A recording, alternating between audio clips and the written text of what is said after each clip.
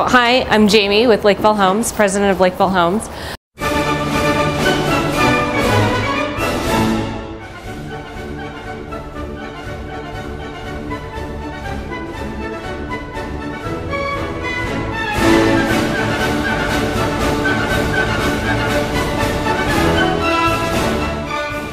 Hi, I'm Jamie with Lakeville Homes, president of Lakeville Homes. This is a project that Lakeville Homes is taking care of actually for me and my own family. So we started this process probably back in November. The previous owners of this house were clients of Lakeville's, where we built them a custom home over in Green Lake. They are an older couple. They were looking for a house that was a little bit smaller.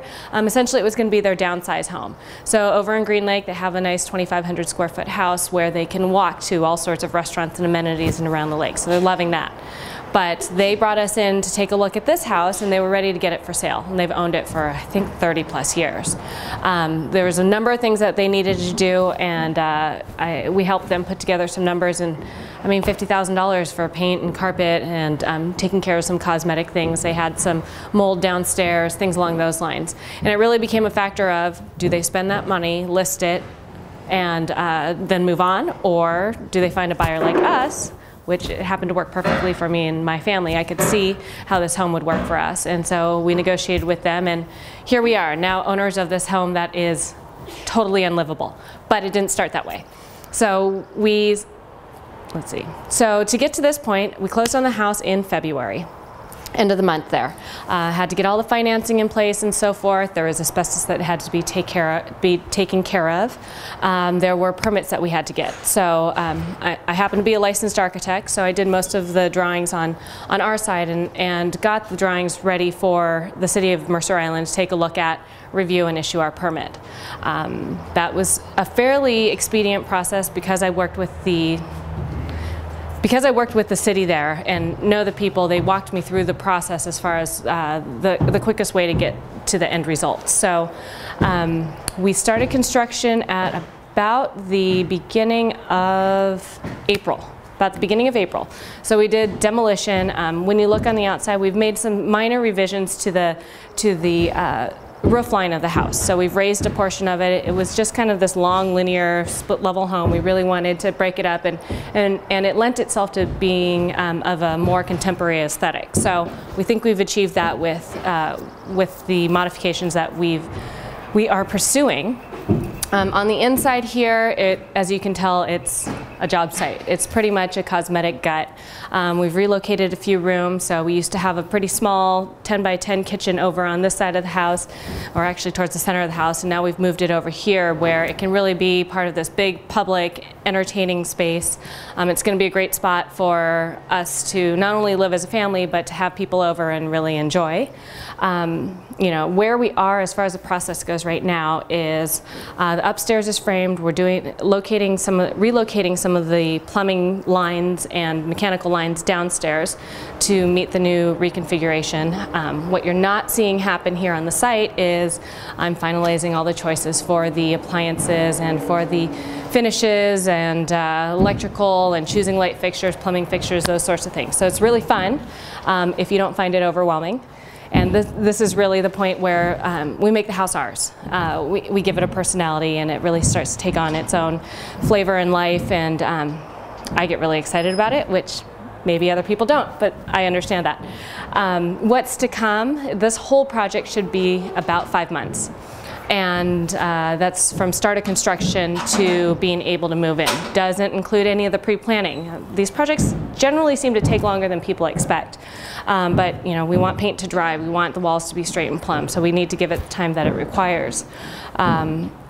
As we continue with this project, some of the things that we're looking forward to is being able to have it on the Remodeled Homes Tour. So the Master Builders Association of King and Snohomish counties, the largest and oldest home builders association in the country, they put on a home, basically it's a home tour, or a tour of homes, once a year in the fall. And so we're supposed to be finishing this up around August.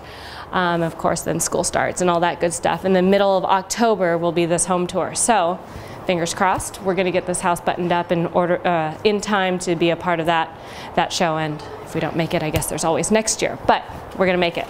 I'm going to make the contractor get there. Let's see, other aspects that people don't expect when doing a project of this magnitude is the financing. Most people don't go into purchasing a house saying, yeah, I have $500,000 to put into a renovation. What they don't know is that there's financing options available. So not only are there the acquisition loans, but there are also rehab loans that can be tied into purchasing a home. So when we purchased this home, we have a mortgage for what we didn't have cash for the home, and then we also had a line of credit essentially that was approved to be associated with the project. So, in order for the bank to do that, they have to have some of our specifications. They have to have our drawings. They have to feel good that the home when it's complete, is going to meet the value that they're placing on it. Let's see, permit process. We were actually able to get a little bit fancy here with the City of Mercer Island. They have an over-the-counter permit process, and that is for interiors only. Now obviously as you look around, you see that some of the windows and doors and openings have all been relocated. What we were able to do is first we applied for an interiors only permit, and that allowed us to get started and move some of the walls. Then we did a revision to that permit, which included all the exterior work. Some structural calculations were required for where we raised the ceiling and the roof, and we submitted that. And then the time period to review went on while we were able to start demolition on the project here. So it really allowed us to kind of speed up the whole process, rather than if we had submitted the whole thing at one time, it would have been probably a 3 to 4 month review process, and that wouldn't have worked so well with my own time schedule, but also just with the carrying cost of a project not being able to go anywhere.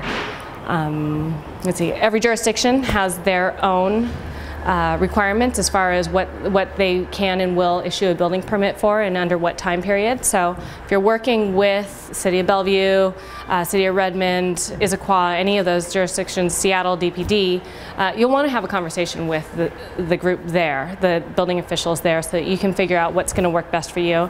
And really they're used to working with homeowners, so they're happy to sit down and have a conversation with you and understand what it is you're doing and help you map out the best way to get there. Obviously, most architects and many contractors have experience working with the cities on these sorts of things. So I would definitely say, talk to whoever your design team is, and figure out what the best course is for your project. Don't go ahead and make assumptions, but open those lines of communication and have those people advocate for you. Let's see. You think of anything else, Holly? Just a random question. How often do you come here? How often do I come here? Since this project's been under construction, I'm probably here about twice a week. Maybe once a week is out of necessity, and the other one is just to see what's going on, and I'm curious, and I love seeing the progress. And there's, with how we designed this project, there's definitely a lot of room for decisions to be made as we're here. For instance, there's a beam over here. The support is a little bit different as far as where it drops down location-wise than we had anticipated. So, figuring out the details so that it doesn't look like there's a beam that just stops mid-wall. We're going to go ahead and continue that out, and there'll be some false framing and furring it out. Sheetrock will cover it, but at the same time, by the time we're done, it's going to look like it was intentionally done that way so that we could use the wall to display art.